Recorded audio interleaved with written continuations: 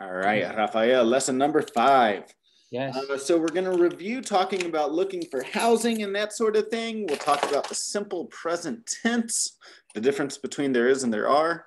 We'll learn how to sound American with more get expressions. And then we'll talk about American culture a little bit, as well as talking about paying bills. Rafael, do you have any questions from lesson number 4? No question. All right. All right. Well, we're going to get started here. We're going to watch a little program called My Lottery Dream Home. Okay. And then we'll talk about what your dream home would look like. I'm just going to pull this up for you.